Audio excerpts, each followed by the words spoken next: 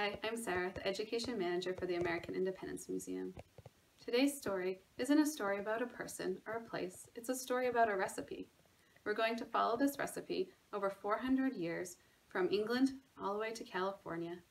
So let's get started. A fine dessert. 4 centuries, 4 families, 1 delicious treat. By Emily Jenkins, illustrated by Sophie Blackall.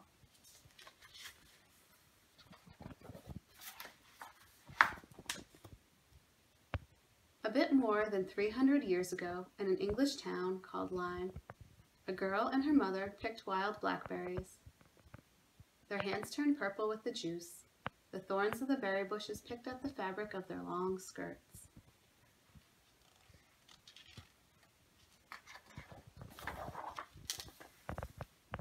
When they got home, the woman skimmed the cream off the evening's milk.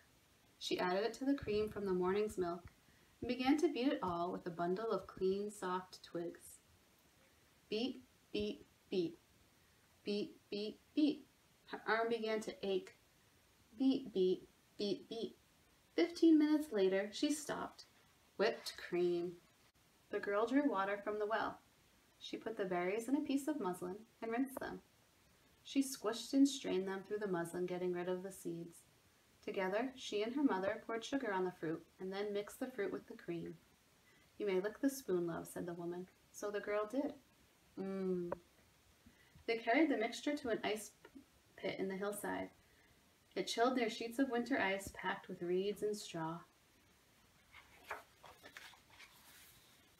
After the family supper, cold chicken, mushroom ketchup, and meat pie, they spooned the blackberry fool into blue dishes and served it to father and the older brothers.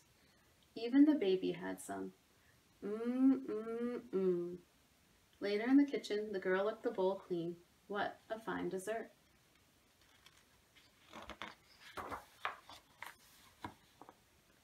A little more than 200 years ago, outside a city called Charleston, South Carolina, a girl and her mother picked blackberries from the plantation garden.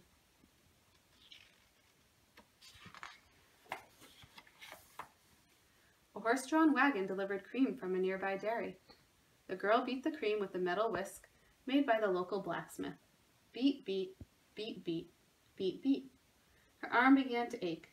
Beat, beat. 10 minutes later, whipped cream.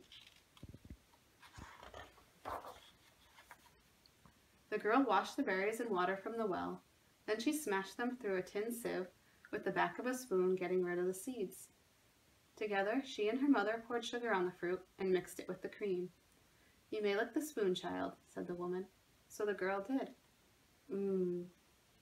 They carried the mixture to a wooden box in the basement. It was stacked with blocks of ice, lined with lead and insulated with cork. They put the bowl in. After waiting at table at supper, where the master and his family ate turtle soup, roast turkey and corn cakes, and sweet potatoes, they spooned the blackberry fool into yellow dishes and served it. Later, the girl and her mother hid in the closet and licked the bowl clean together. What a fine dessert. A bit more than 100 years ago, in a city called Boston, Massachusetts, a girl and her mother bought 2 wooden boxes of blackberries at an open-air market. When they got home, their morning's delivery of pasteurized cream was waiting at the door in pretty glass bottles.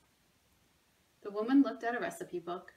She beat the cream with cast-iron rotary beaters. Whir, whir. 5 minutes later, whipped cream. The girl drew water from the new faucet in the kitchen. She washed the berries and smashed them through a sieve with her fingers. Her hands turned purple with the juice. Together, she and her mother poured sugar on the fruit and then mixed it with the cream. "Do you want the spatula, my pet?" said the woman. "Yes, please," said the little girl, and she licked it clean. They carried the blackberry fool to a wooden ice box stocked with blocks of ice they had delivered each day.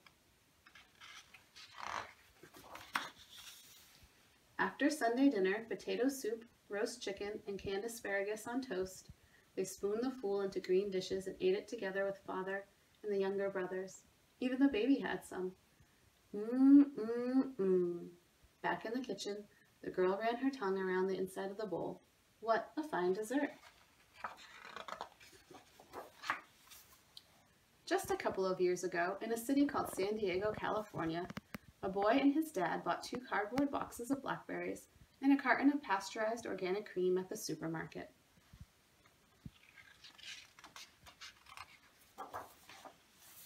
When they got home, the man printed out a recipe from the internet. The boy beat the cream with an electric mixer. Zzz. 2 minutes later, whipped cream. Reminded the boy of shaving foam. The man ran the water in the sink and washed the berries in a colander. He crushed them in a food processor, then pushed them through a sieve using a plastic spatula. Together they poured sugar on the fruit and then mixed it with the cream. "Can I lick the spatula?" asked the boy. "Of course you can, buddy," said the man. So the boy did. They put the mixture in the refrigerator, the doorbell rang, and friends surged in, bringing cartons of lemonade, grilled vegetables, enchiladas, and tomato salad. After a long, good dinner, the man and his son spooned the blackberry fool into white dishes and served it to their guests. Everyone gobbled it up, especially the babies. After the guests went home, the boy stood in the messy kitchen, licking the inside of the bowl. What a fine dessert! But the blackberry fool had been so very, very delicious, there wasn't much left. A fine dessert.